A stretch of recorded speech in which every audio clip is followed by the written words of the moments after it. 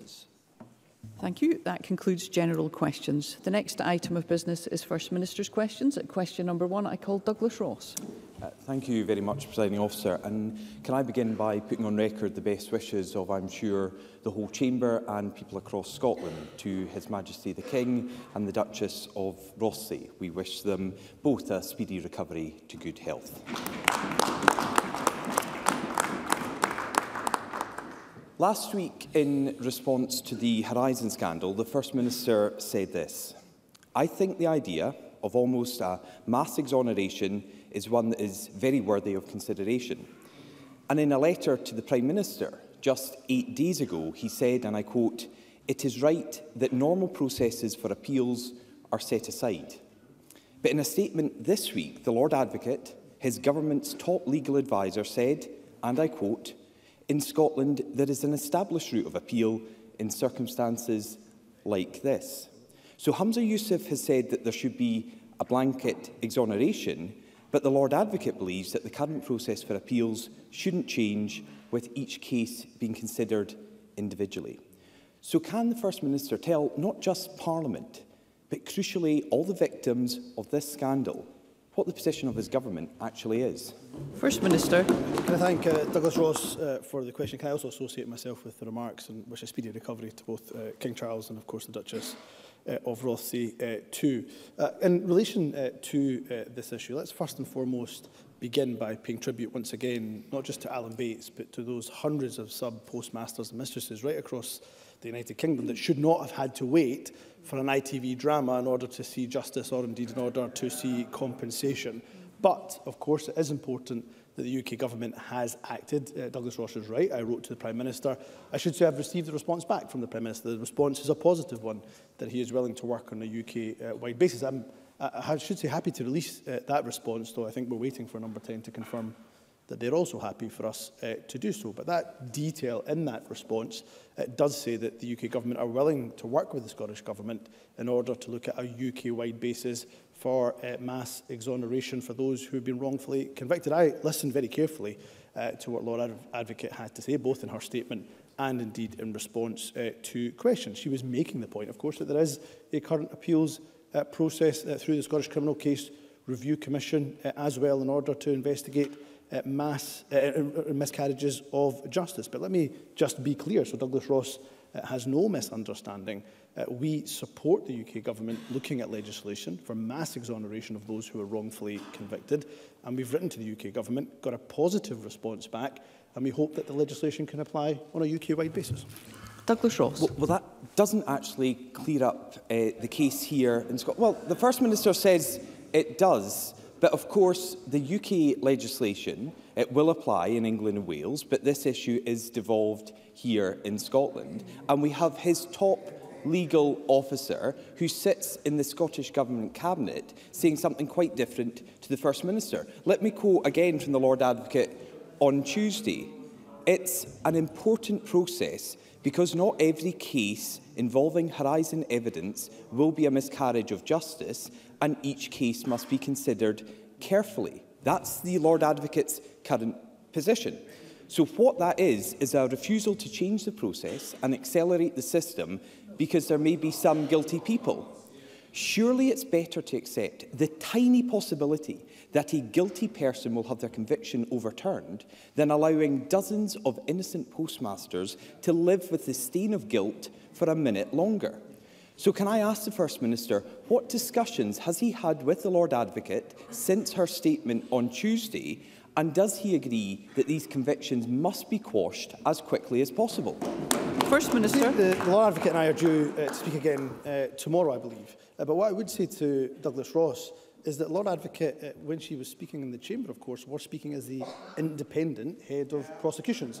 That is an important part of her function, which is distinct, of course, to her position when she provides legal advice as a member of this government. It's still my preference, I should say, that there is the UK-wide basis, UK-wide legislation, as UK legislation is applied on a UK-wide basis through an LCM. I think that would be the preferable route. Now, there are complexities to work through there. I think the choice that Douglas Ross is presenting as a binary choice is not the correct one.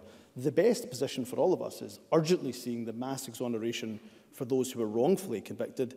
And of course, for those whose conviction was sound and is sound, nobody wants to see necessarily their conviction overturned and then being able to apply for compensation. So if we can get the best of both worlds, if we can get to that position, that is the best position to get to. And that is why we're willing to work with the UK government, who presumably also don't want sound convictions overturned if they can avoid that. We will work with the UK government in that respect. But let's not forget about what we are dealing here. This, I'm afraid, is a scandal that was born in Westminster. This is a post office that is wholly reserved, wholly responsible to UK government ministers. I accept lied to UK government ministers. Briefly, First Minister. But UK governments clearly did not interrogate the post office strongly enough, and therefore the public inquiry is important, and I would urge the UK government to make sure they fully cooperate with that public inquiry. Douglas Ross. The Crown Office is wholly devolved here in Scotland. That's why the situation is very different here. The Post Office could not prosecute these individuals here. It was the Crown Office. One of those who was prosecuted was Judith Smith. She pled guilty in 2009 at Selkirk Sheriff Court to a charge of fraud after thousands of pounds disappeared. Judith's lawyer told us that the Crown Office displayed a worrying lack of scepticism at the Post Office's case, particularly as there was no trace of the money anywhere. Judith was even asked if she'd blown it all on a lavish holiday or if she had a gambling problem. Her conviction was finally quashed just last week, but Judith's lawyer said the Crown Office should have launched a review of all past Post Office prosecutions the minute it became aware of the Horizon problem in 2013. They didn't, and it took a further 2 years for prosecutors to dismiss ongoing cases that relied on Horizon evidence.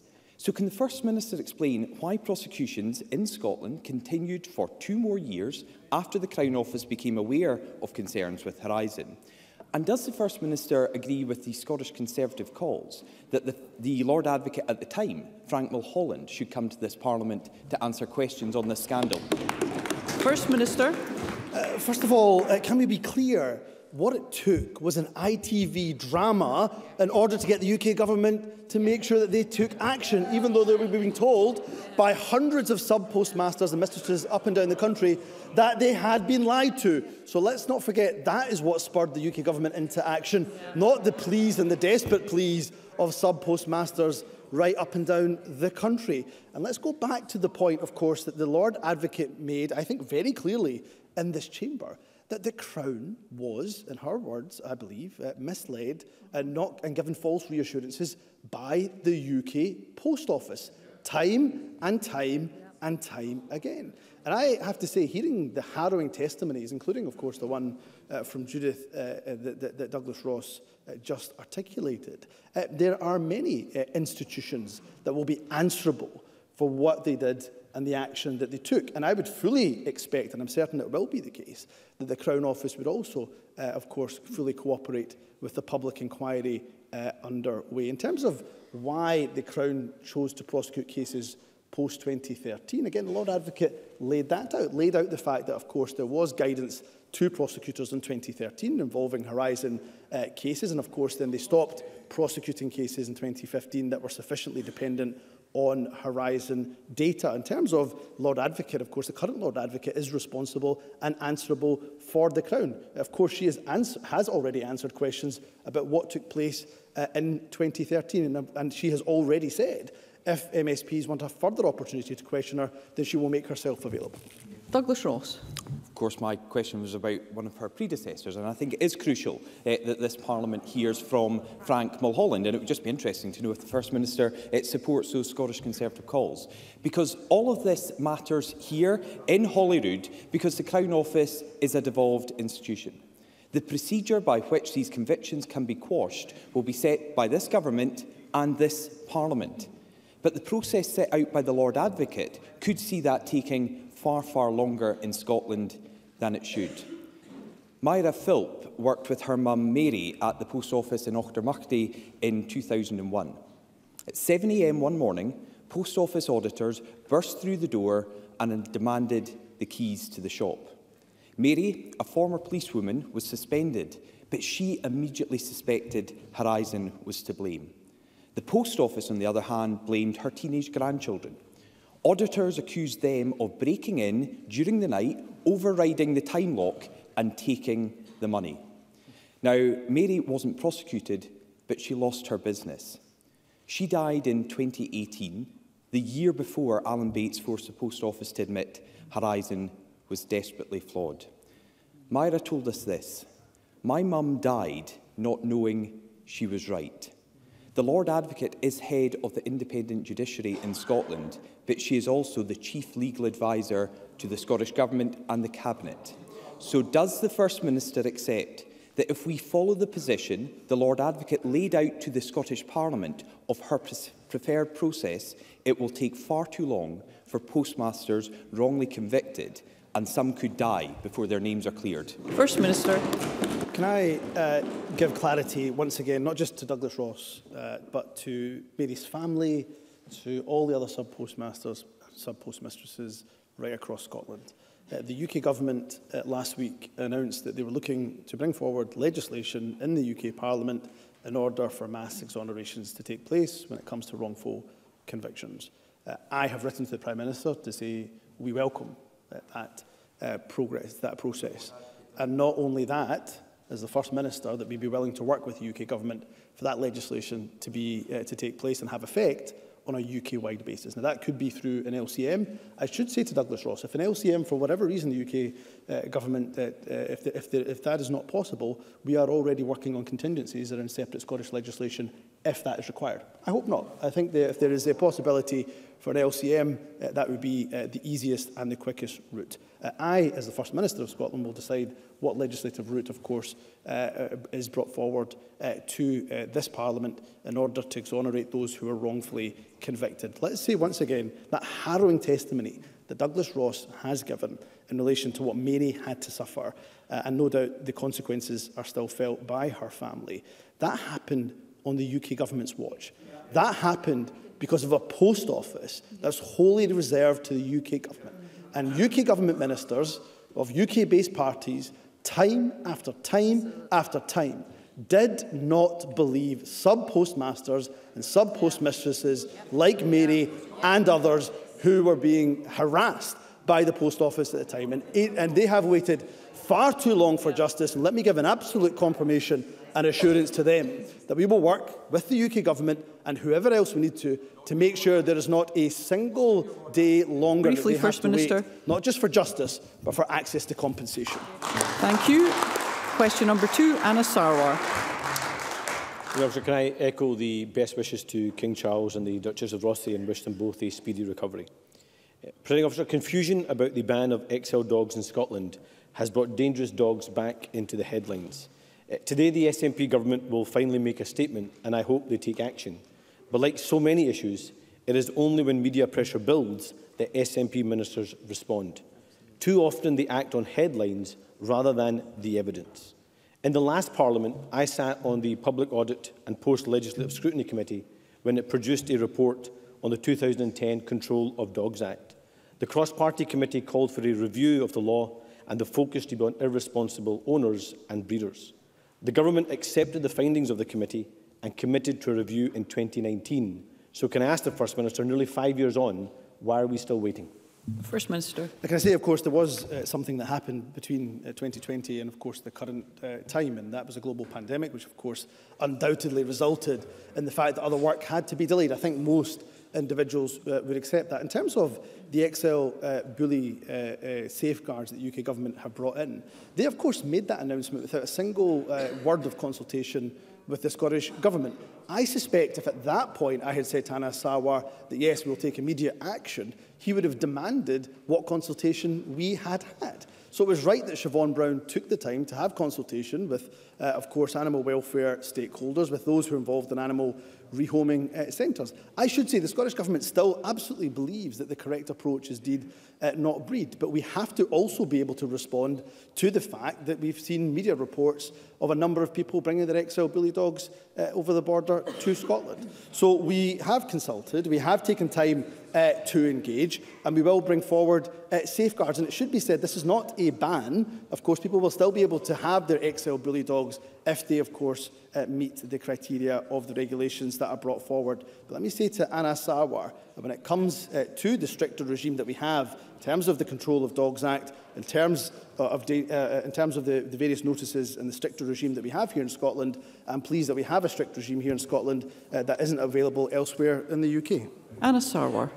I know the First Minister is not good in the detail, but the review of the Control of Dogs Act was in the programme for government in 2021 during COVID, so I'm not sure that excuse holds any water. In 2022 alone, victims were treated in Scotland's hospital a reported 7,600 times for injuries inflicted by dogs. These dogs were out of control, often mistreated or poorly trained by their owners.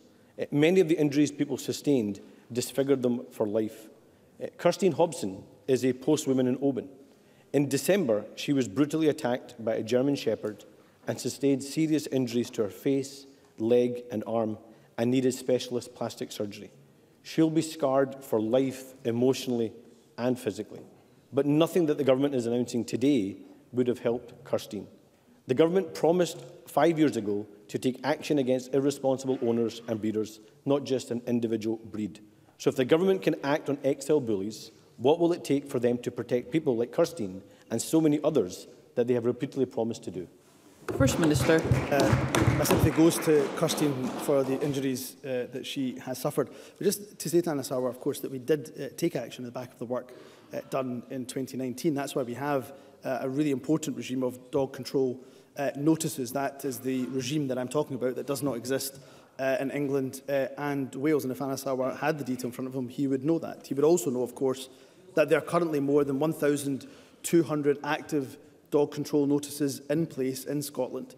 And XL bully dogs, we know, represent 2% of those DCNs that are in force. So one dog attack is, of course, one too many, and we've taken a whole range of actions to protect communities as best we possibly can. And that dog control notice regime that we do have undoubtedly will help in that regard. But we'll continue to work with Police Scotland, with local authorities, with the SSPCA, and indeed other relevant interests to keep communities safe from the very small minority, and we should be clear about that, it's a very small minority of irresponsible dog owners for their dangerous dogs.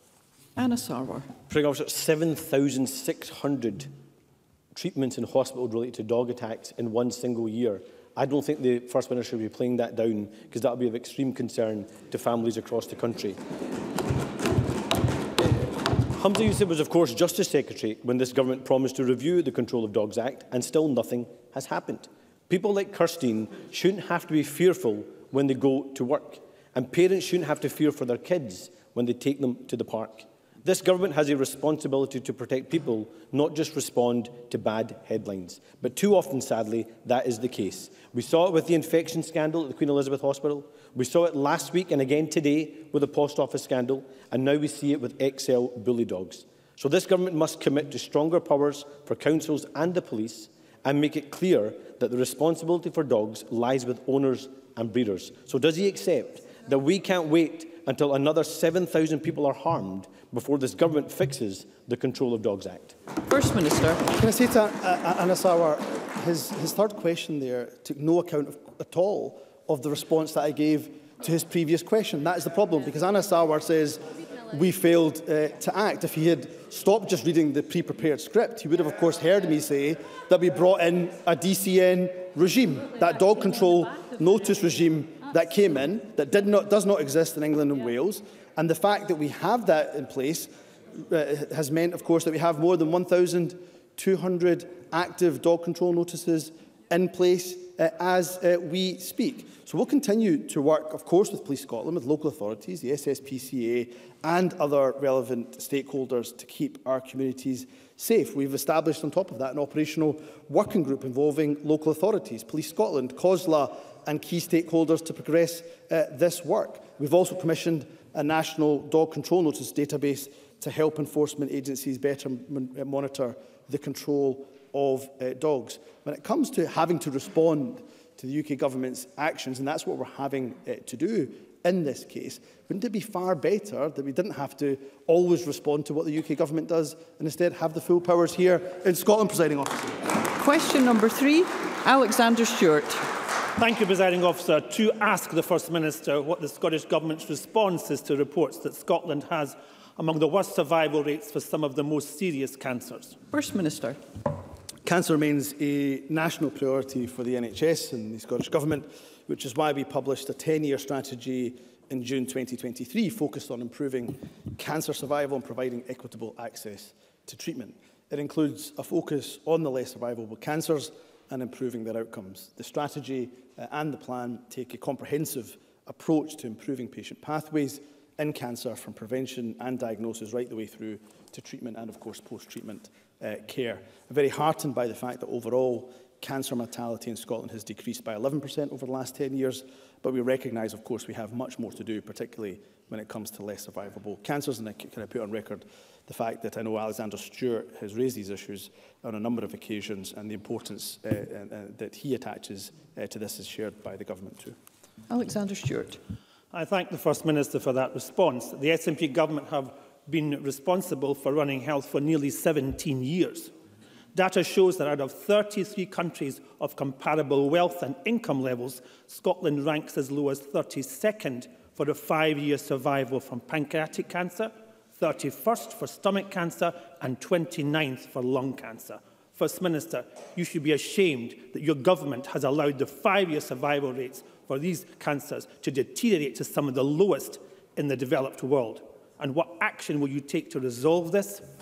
Always through the chair, please. First Minister. Of course, there are those type of rates and survival rates, then there is work for the Scottish Government to do. There's no getting away from that. I have spoken often about my own personal experience in relation to pancreatic cancer. I lost an uncle, a dear uncle, to pancreatic cancer. So it's an issue that's very personal to me. I should say, of course, there are areas where we compare very favourably to those 33 countries in terms of liver cancer, for example. Survival rate, Scotland is 12th, whereas the UK overall is 21, England 25th place. So there are other cancer types where we're seeing progress, but clearly in other areas such as pancreatic cancer, stomach cancer, brain cancer, lung cancer, there's still much more for us to do. In relation to what we are doing, I'll make sure the Cabinet Secretary for Health writes in detail to Alexander Stewart, but what we are doing is trying to speed up diagnosis where we can, and that's why we're investing in our Detect Cancer Early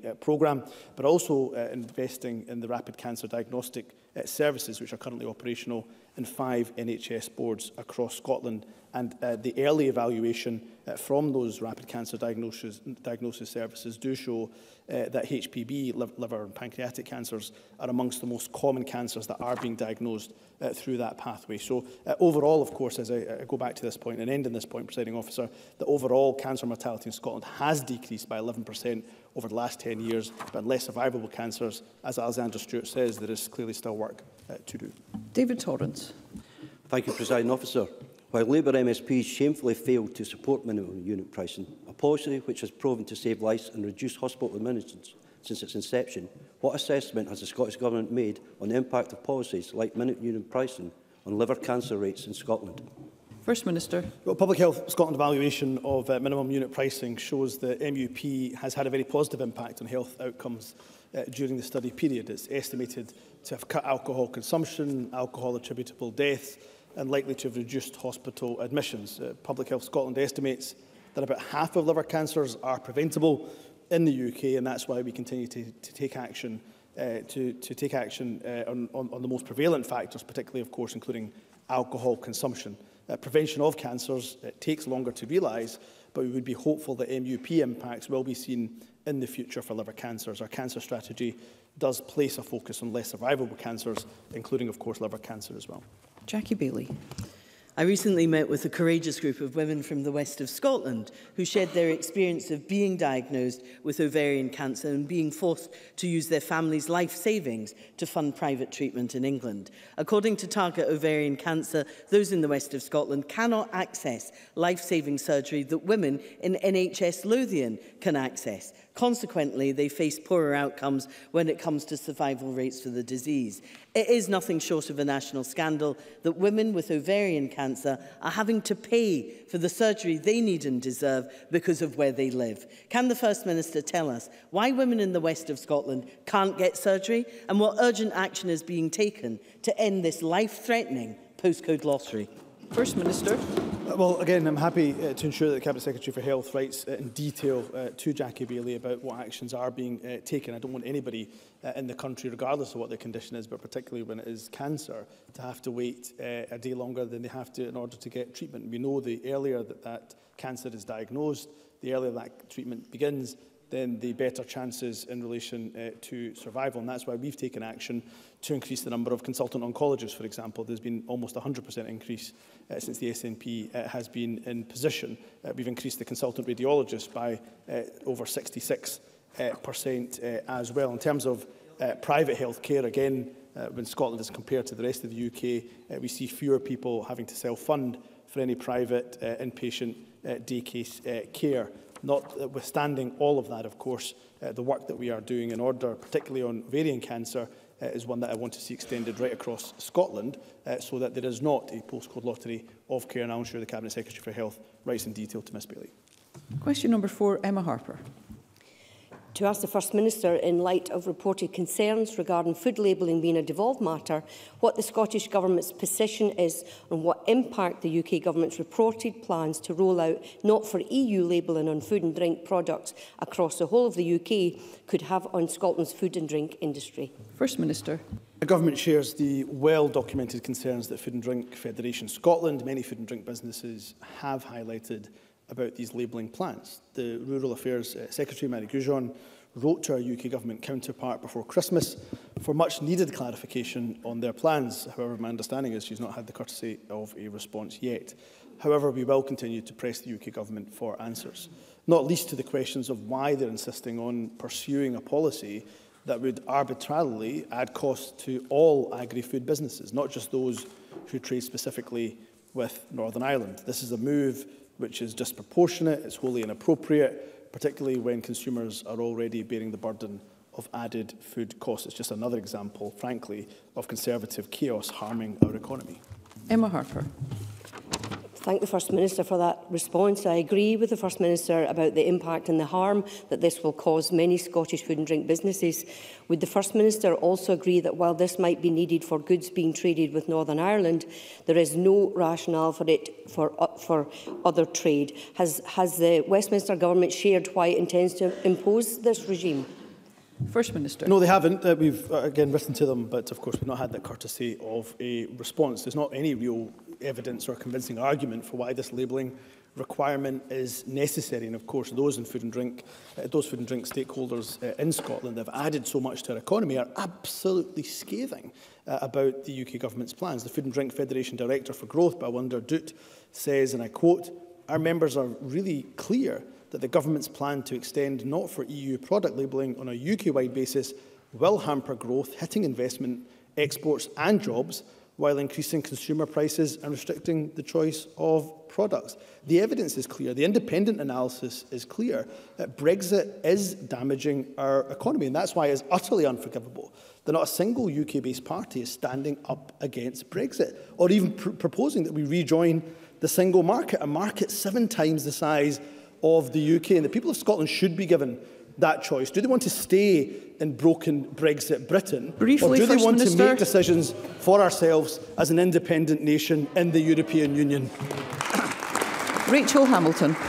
Thank you, Presiding Officer. The UK Government will launch a consultation on a new food labelling scheme which will ensure that consumers know what they are buying. They're buying high-quality British produce over imported goods that don't meet UK welfare standards. Does the First Minister support this move, and can he explain how he expects Scottish farmers and fishermen to continue to provide high welfare and environmental standard food when his SNP budget is cutting £46 million from the Rural Affairs portfolio?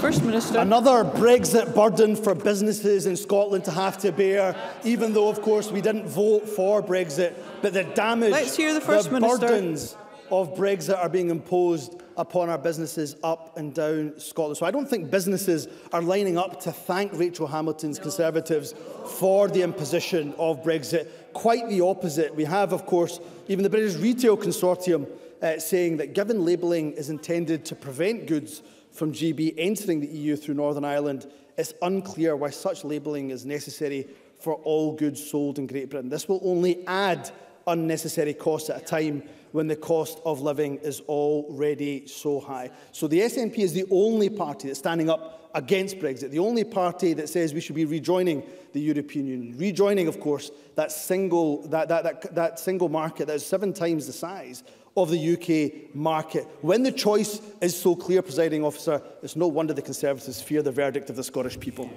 Question number 5, Douglas Lumsden.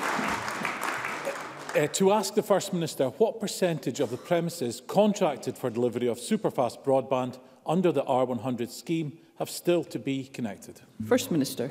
All homes and businesses across Scotland can currently access a superfast broadband service. The R100 contracts are going beyond that by extending access to gigabit-capable broadband that's over 30 times faster than our original commitment.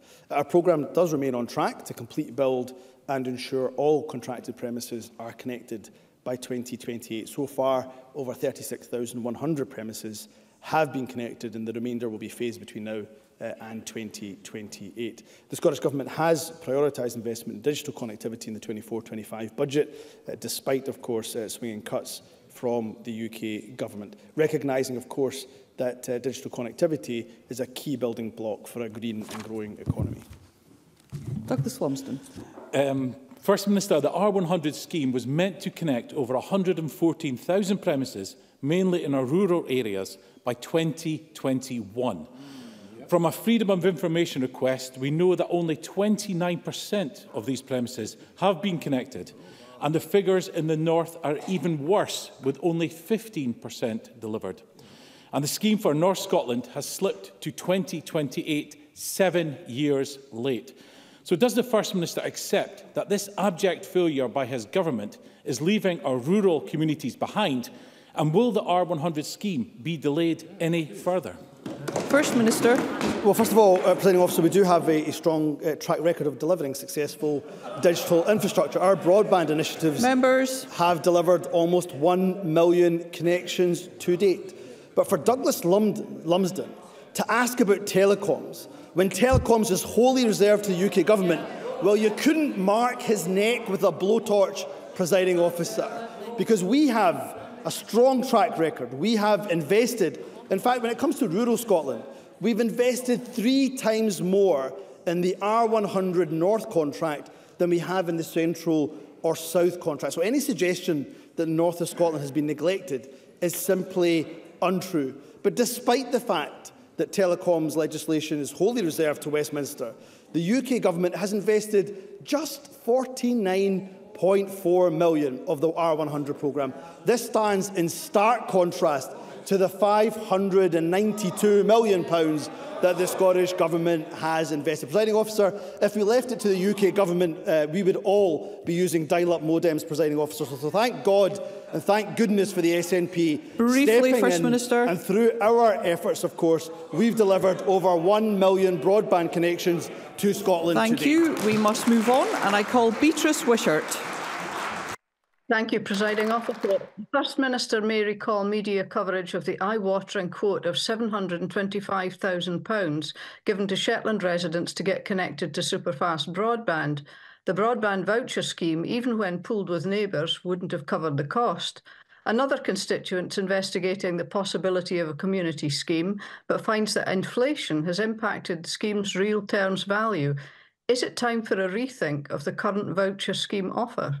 First Minister. I'm happy to look at the important issue that Beatrice Wishart does raise. We have had some success when it comes to our R100 programme on a number of our islands, and sometimes our most remote islands. I know, of course, Beatrice Wishart is asking me about Shetland in particular, but when it comes to our contract build on Fair Isle, it was delivered almost 2 years ahead of schedule in one of the country's most challenging rural locations. What I would say to Beatrice Wishart is the issues that she raised are important. Of course, if there are tweaks that we can make, understanding particularly the complexities in our island communities, then we're always happy to consider that.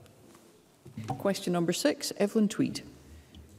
To ask the First Minister what steps the Scottish Government is taking to ensure that information on sexually transmitted infections is accessible in light of STIQ Day and the reported rising number of cases of sexually transmitted infections in Scotland.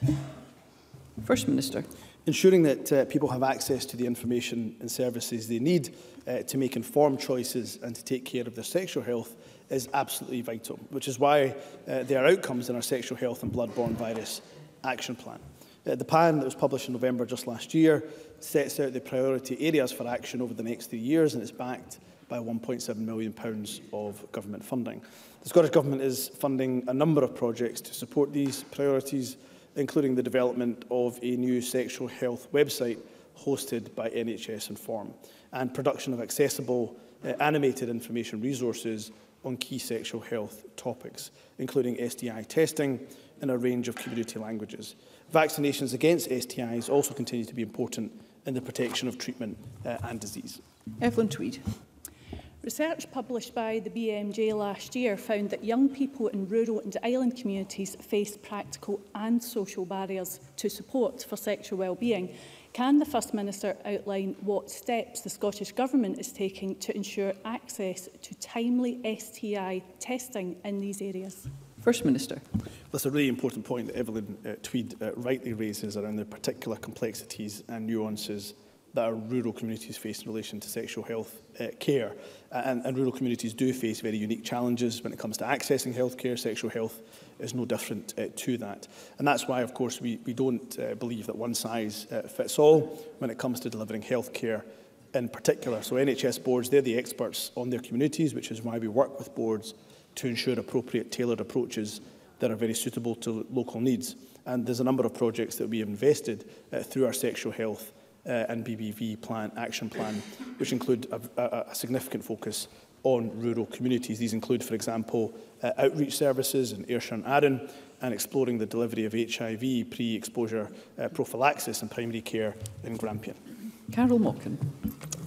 Thank you, Presiding Officer. Given the importance the First Minister places on this issue, can I ask the First Minister to acknowledge that there are often limited access to in-person sexual health services, particularly, as was mentioned, in rural areas. Even in more urban areas, clinic times can be limited to 1 session per week, and NHS Inform indicates workforce pressures are causing operational hours to be changeable. Given all of this, can I ask the First Minister what additional investment has been made in sexual health services to ensure face-to-face appointments can be provided appropriately when requested? First Minister.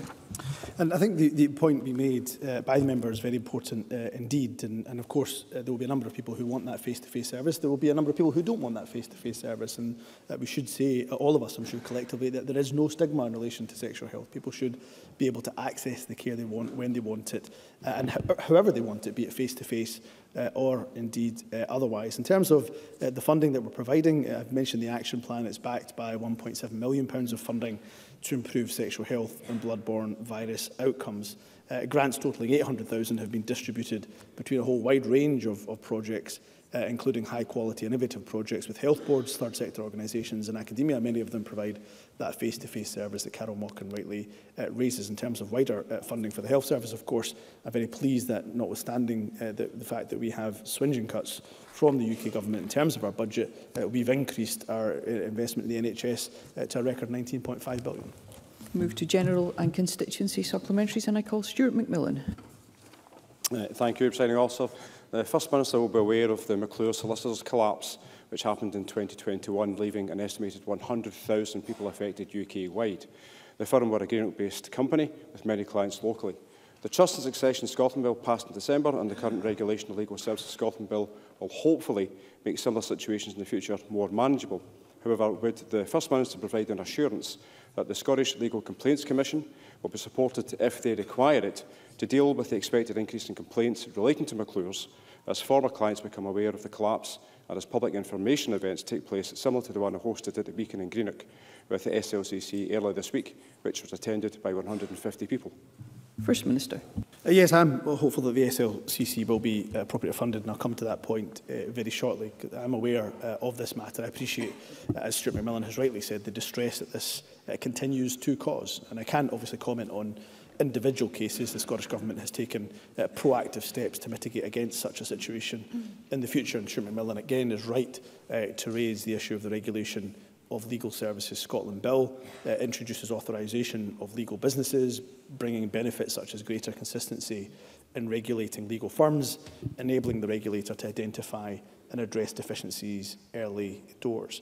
I understand the concerns which the member does raise. The SLCC, in terms of funding, is funded by a levy paid by legal professions in Scotland, and the SLCC require to forecast trends and complaints when considering their budget in order to set the levy. So any proposed levy does take into account the consideration of potentially increases in complaints, such as complaints relating to the matter that has been raised. Pam Gossel. Thank you, Presiding Officer. Early this week, I attended a protest against East Dunbartonshire Council's plans to close the Milan Daycare Centre. Milan provides a fantastic tailored service to elderly and vulnerable ethnic minority clients. Its service users all say that Milan should be a model for the rest of Scotland to follow, rather than something to be closed down. Can I ask the First Minister, does he agree that local services should cater to all communities, including the needs of ethnic minorities? And what can the Scottish Government do to save Milan and other centres like that? Minister. I thank Pam Gossel for raising the issue of the Milan Centre. Just this week, yesterday in fact, I met with the Scottish Hindu Foundation, a recently established organisation speaking on behalf of the Hindu community, and they raised the issue of the Milan Centre to me, and I said, of course, that we would engage with the local authority, in this case, East Dunbartonshire, in order to see what more we could do in order to assist. But of course, these are decisions that are being made by local authorities, and that is why, of course, when the Cabinet Secretary for Finance, Deputy First Minister, announced our budget, she announced an uplift for local government. So I do agree that community services are, of course, incredibly important. They should cater to the needs of all of our diverse communities. What doesn't help, of course, is that we continue to receive a £500 million cut in our block grant since 22-23. But despite those swinging cuts, we have decided to prioritise local government by giving them an uplift in 24-25. Pauline McNeill. Turning Point 218 in Glasgow will close in February. Glasgow City Council presented the service with an unworkable budget of £650,000, down from £1.5 million. But the funding was previously ring-fenced by the Scottish Government, who signed off a reduction in this funding in a letter on the 31st of May last year. And this decision has effectively resulted in the closure of the service. Is the First Minister content that there is now no bed facility for women offenders with drug use as the main problem, which has kept hundreds of women out of jail? The Lilia Centre in Maryhill, which is brilliant, cited by the Cabinet Secretary in her response, is not an alternative to custody disposal. Ministers surely cannot wash their hands of this tragic outcome. First Minister. I know the 218 project well. I visited the 218 project in the past when I was on the Justice Committee many years ago, and it's a project that I know is doing some excellent work. This is, of course, a decision made by Glasgow City Council in relation to the services that they're able to fund. I am more than happy, of course, to ask the Justice Secretary to engage with Greater Glasgow, Glasgow City Council on this particular issue, because I know the excellent work that Turning Point 218 has done over the years. We know, of course, by giving that really intensive support to female offenders, we can stop that cycle of reoffending. So it is a project that I know of and that I value very, very highly. Of course, we have maintained our budget in relation to the National Mission dealing with drugs deaths in particular, but this government, nobody should be in any doubt, believes in community justice disposals, and that's why I'll ask the appropriate Cabinet Secretary to pick this issue up with Glasgow City Council. Kevin Stewart. This morning, it was sad to hear that Marks and Spencers have decided to close their Aberdeen St Nicholas Street store. A blow that has been lessened by the fact that they intend to invest and expand Union Square in Aberdeen. However, the site of St Nicholas Street on Union Street is a very important one, and I've asked the local authority and other stakeholders to come together to form a task force to ensure that we can have a bright future for that site and Union Street as a whole. The First Minister has previously ensured investment in our Union Street project to help with regeneration of Aberdeen city centre. Can I ask him if the government would serve in such a task force if it comes to fruition? And I hope that he will agree to do so. First Minister. We'll be certainly happy to give that consideration. As the member has already rightly said, of course, we value our city centres, our town centres, and we are working hard to make sure that they are as vibrant as possible. A flourishing and vibrant city centre is essential, in fact, for the social and economic well-being of our cities and of Aberdeen as well, of course. That's why we provided, as the member said, £400,000 to the community-led Aberdeen Our Union Street initiative, which aims to revitalise the town centre, building on the city centre's regeneration plans. But if Kevin Stewart can furnish me with the details of the task force that he is proposing, then of course we will give that due consideration. And Liz Smith. Thank you. 4 months have passed since the Scottish Government announced a full public inquiry into Professor El Jamel, but we still have no confirmation of the appointed chair, no confirmation of the start date of the one-to-one clinical reviews, and as revealed by the Courier newspaper, no confirmation from you as First Minister that the public inquiry will start in 2024. So can I ask the First Minister for confirmation on all these points? First Minister. Yes, it's fully my expectation, of course, that the public inquiry starts in 2024, and by that, of course, we should have a judge appointed, an inquiry chair appointed very shortly, I would hope, because the Lord President rightly has been involved in the process of appointing an inquiry chair, and discussions, I can say, are at a very advanced stage. Planning for the independent clinical review is also well underway, and further discussions are continuing early next week. We'll say more as soon as we can. As with the announcement of the inquiry, we'll ensure that former patients are informed directly wherever possible. But I would like to say to those who have suffered greatly at the hands of Professor El Jamel, we don't want them waiting a moment longer in order for the public inquiry to begin, and I can give them absolute confidence that there is a lot of work happening somewhat behind the scenes at the moment with the appropriate authorities, including the Lord President, to ensure that an appropriate inquiry chair is appointed. Thank you. That concludes First Minister's questions. The next item of business is a member's business debate in the name of Ruth Maguire, and there will now be a short suspension to allow those leaving the chamber and public gallery to do so.